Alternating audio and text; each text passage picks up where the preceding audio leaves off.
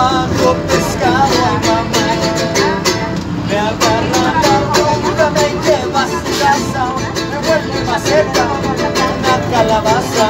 Me agarran la boca, me lleva al cerrito, se sienta en mis piernas, me da de besito. Mexico is often depicted as a sepia-toned hellhole, full of drug lords donning a sombrero, collapsed on the highway, sleeping up against a cactus after drinking too much tequila. But that, my friends, is bullshit. Because Mexico is a melting pot. It's a country you can come to experience sensational beaches, big modern city life, expansive deserts, historical ruins, you name it. But there's one part of being in Mexico that I really enjoy, and that is coming to a magic town. Today we are in yet another Pueblo Mágico. We're in Tepoztlan. So let's go and explore.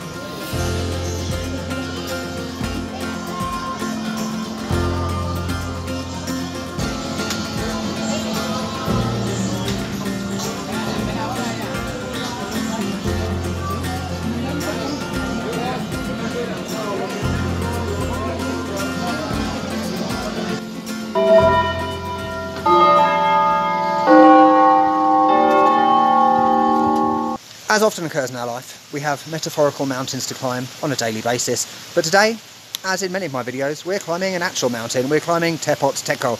There's a pyramid up there, Aztec ruins, you know I love that kind of thing. Brilliant. I've come here from Cuernavaca. It cost me 21 pesos on the bus. Very affordable. You can do this from Mexico City as well. It's very much a day trip you can do if you are on vacation in Mexico City and want to experience a magic town.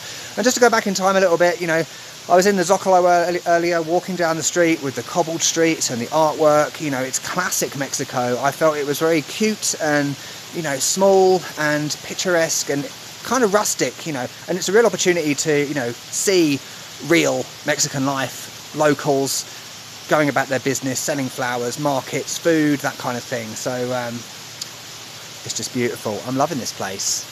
Very green. As you can see, this path up isn't so treacherous so far. You've got nice little streams down there. And from what I understand, this pyramid or temple on the top of the mountain dates back to the 13th century. And it's all to do with Tepoztlan, who is, wait for it, the god of pulque. Who knew there was a god of pulque? If you don't know what pulque is, it's a Mexican traditional drink. I've had it many times before, different flavours. It's usually like a white colour, it's quite thick. And also this is to do with Quetzalcoatl, sorry for the pronunciation. It's to do with the serpent god, Aztec, god of wind. You might remember him from Teotihuacan, which is another trip you can do.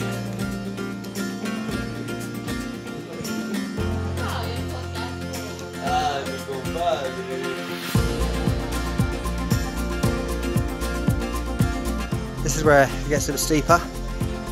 You know, the steps have gone, you've just got rocks to climb on. But look at all these amazing trees. You know, roots hanging and down there. Stunning. Reminds me very much of some places I've been in Asia, like Malaysia, Cameron Highlands. I did a lot of hiking there way back in the beginning, 3 years ago. And it's kind of like Bernal as well, near Querétaro.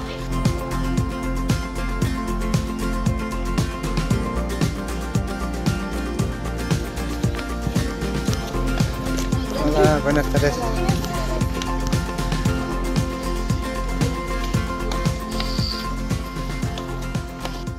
Dios mío, amigos. Estoy muy cansado, tengo mucho calor, pero tengo agua. Gracias, señorita. Dios mío.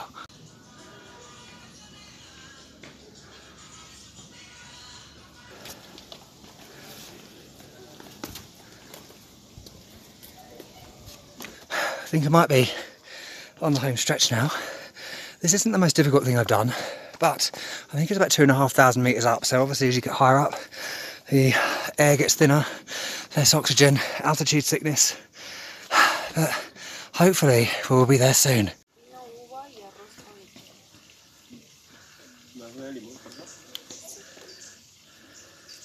This looks promising. When there's a sign like this, it always usually means you know the top, and I think there's a staircase up there between these huge rocks, monoliths, I don't know. Look forward to seeing the view from the top.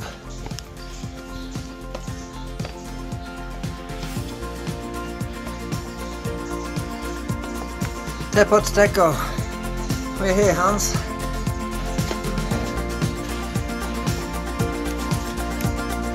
Look what I can see. I can see the pyramid. Rejoice, everyone.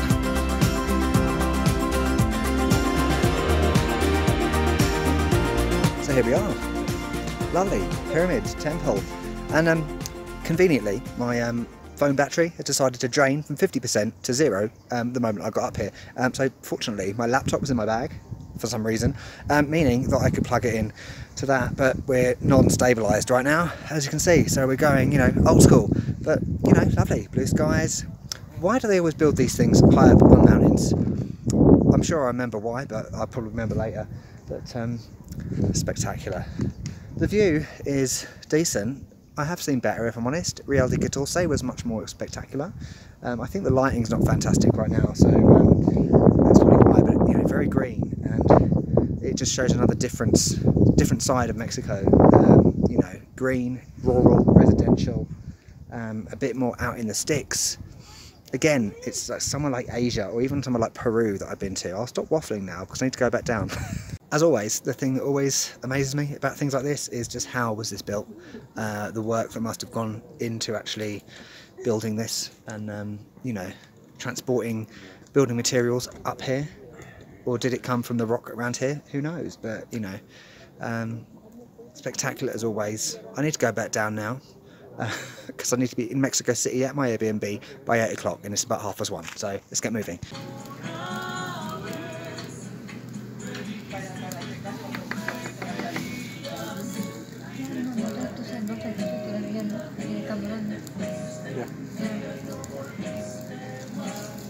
So I've just climbed down the mountain in 35 minutes, go me, and I've just got this sausage thing, absolutely spectacular, barbecue. I can't wait to eat this. That is heavenly. What more do you need? After climbing up a mountain, this is spectacular. And that's only a sausage with barbecue sauce on, but I tell you, after enduring that climb, it's the best thing ever. Right, race against time now. Mexico City, here we come. So I've got to say, even though it's only been very, very brief here in Tepoztlan, I would quite happily come back here, just look at it. You know, if I had some more time, relax, this could be a great place to write my book. It's beautiful. And of course down here there are plenty of places to have pulquerias, and ice cream as well. This town is known for its different flavours of ice cream. I did a whole video on pulque in Guanajuato, so if you want to check that one out, you can hit the link up above. Right, we're really going old school. I'm at Ixmatlac station, bus station, back to Cuernavaca. Okay, this is real life travel, here and now. We're still shaky because I can't bother to get the stabilizer out. It's about 4:30. We're going to get to Mexico City on time. It kills me.